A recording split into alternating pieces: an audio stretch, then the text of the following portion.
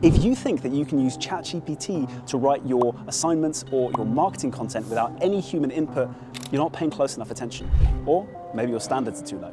Anyone with an ear for language or experience in education will be able to spot it a mile off.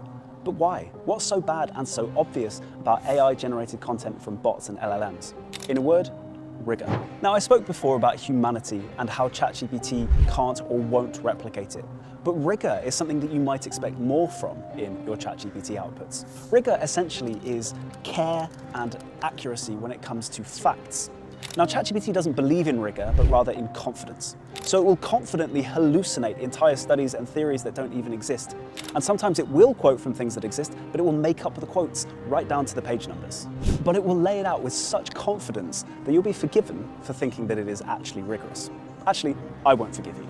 I once had a student submit an essay for me that was entirely AI generated with the dead giveaway that he'd cited a paper I'd actually written, quoting me as saying something I'd never even thought of, let alone put down to paper. In short, putting the work in, even if it is post hoc edits, is going to be worth your effort. Your LLM friend has many uses, but solo missioning your assignments is not one of them.